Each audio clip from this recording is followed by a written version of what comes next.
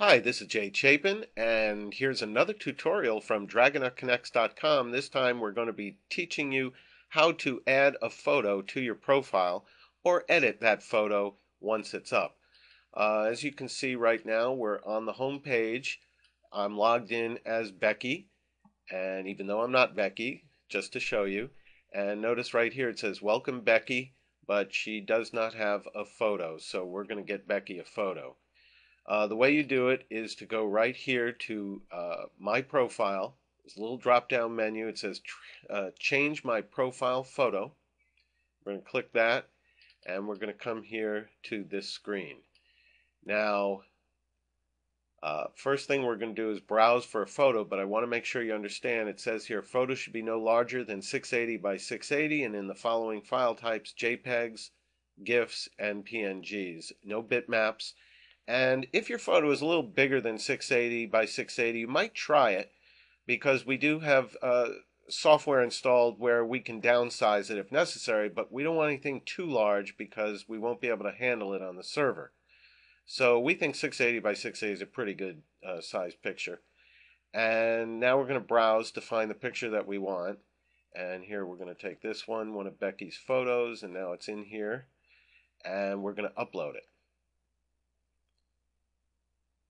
And as you can see, we now have a Becky's headshot.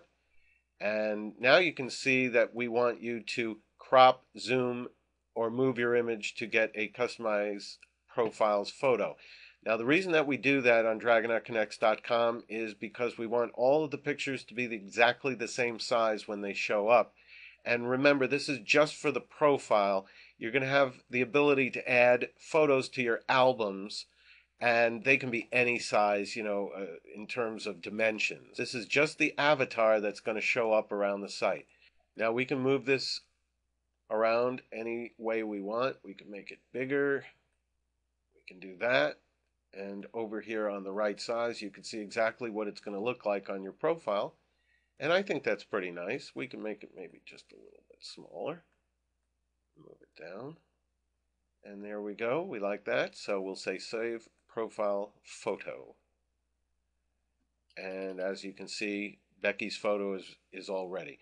But let's say you're looking at your photo and you want to change it. Maybe you've got some new headshots or whatever.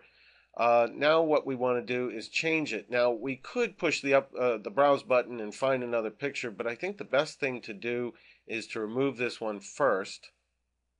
Okay.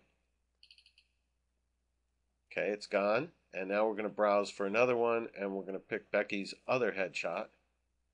And it's in there. And we're going to upload that. Okay, here's Becky's other photo. And we're going to make that a little bit bigger. And we're going to make sure that over on the right we can see it and that it looks good. Bring it all the way up to the top. I think that looks really nice for Becky. And we're going to save the profile photo. And that's how to edit your profile photo. And there it is. So let's go back to the home page.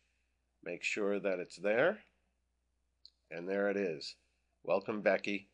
And not to mention, there it is, members last logged in. You can see all the pictures are exactly the same size and fits together very nicely. And of course, let's just at least go to our profile. You could also go to your profile by hitting this picture right here.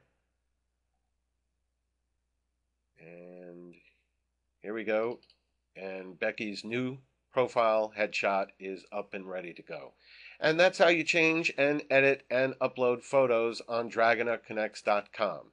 Thanks for watching.